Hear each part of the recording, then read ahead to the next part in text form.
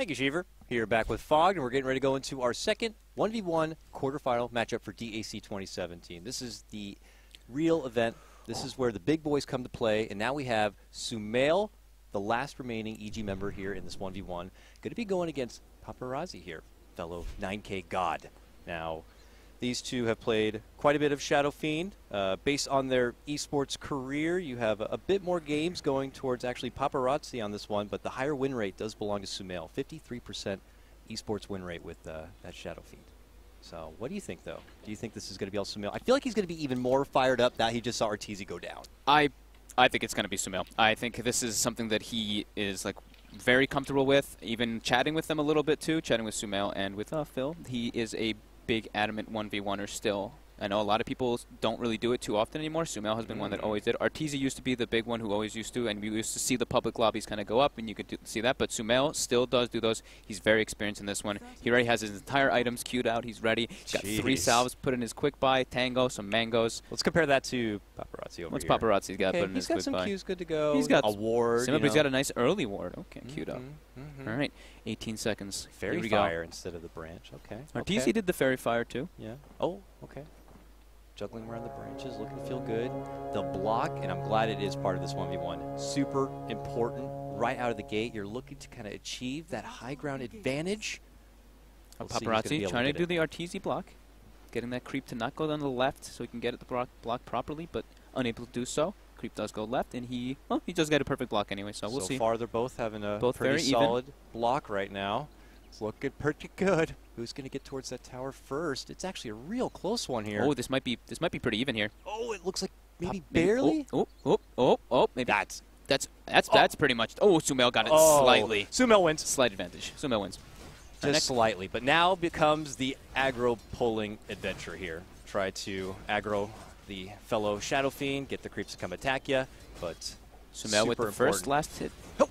Gets the range deny. Oh, gets the first range creep, and so does Paparazzi. So range creeps are secured for both of them. This is very important to secure range creep in the mid lane. But you want to get those Necromastery stacks built up here earlier. You can begin to snowball that much faster. Easy ones there for Paparazzi on his own high ground. 2-2 already with his first wave. Very even. Nice salve already being expended from both of them. Oh, we'll pull another one up there. Paparazzi has the wave. Oh, nicely on his side, but SumaiL. Oh, Paparazzi getting a bit ahead now. Yeah. Smacks him with the raise. That's a very good raise. I don't think SumaiL expected that one. Confident start for Paparazzi. My God. Oh, SumaiL missing last hit under tower here. Just one, though.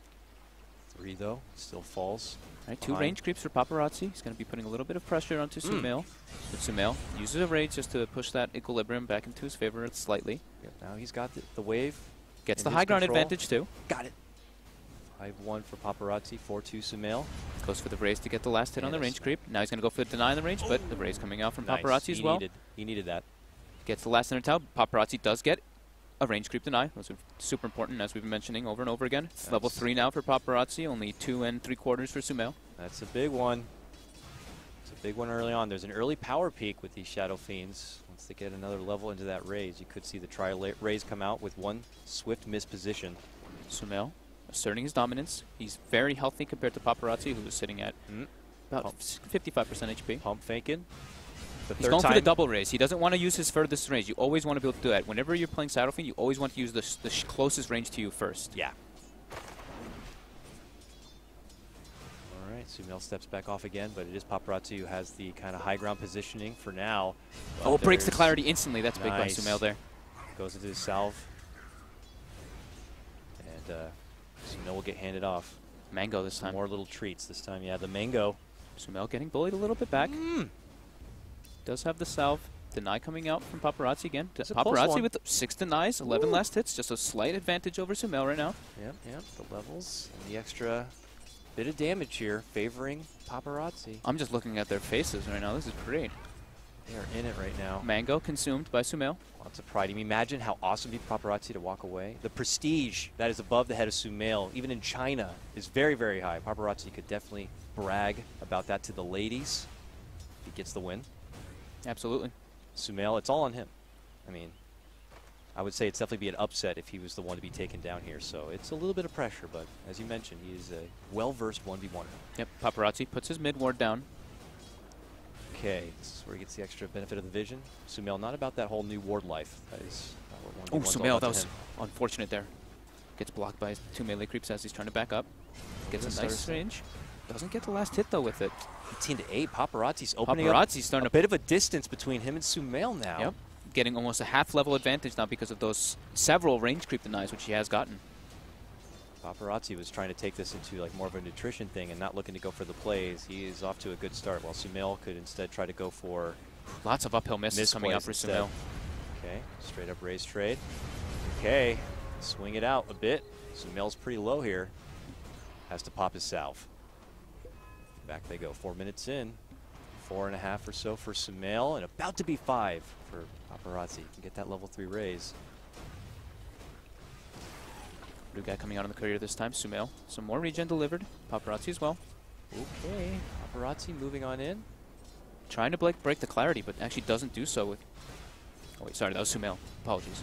Okay, does get it this time. Okay. All right. Ooh, SumaiL with a little bit of a misclick there, it might seem. Oh, no! And Paparazzi's he going to bring it down! Paparazzi no. with the upset. Now, he's going to call GG too. Not about that 2-kill life. That's not what 1v1s are all about. He knows that there's not much of a chance to come back. He is not about playing it any further. He knows that this one goes to Paparazzi.